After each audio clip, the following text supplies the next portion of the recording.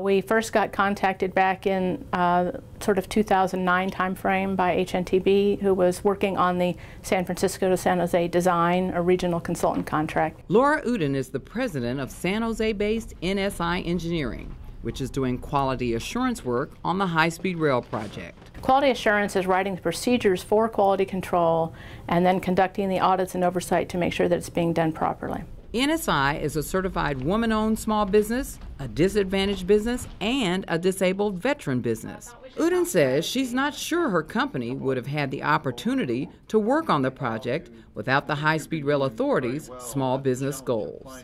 I would say the California High-Speed Rail Authority is doing a great job in establishing very aggressive goals for small business, disadvantaged business, disabled veteran business, much more so than almost anybody else in California. Some firms are even given this aggressive goal, trying to exceed it. Since taking that initial work with HNTB in 2009, Uden and her firm have pursued and been awarded more contracts working on the high-speed rail project. We have 2 major high-speed rail contracts totaling about $2 million given to us just in the last year. The increase in work meant her company needed to increase its number of employees. So at the moment, we've about doubled our workforce because of the high-speed rail contracts we have underway. Uden is also a member of the authority's Business Advisory Council, a group she says is gaining energy and momentum. I would say that we are really making progress on a lot of our goals now to ensure that we represent and support small business interests to the authority.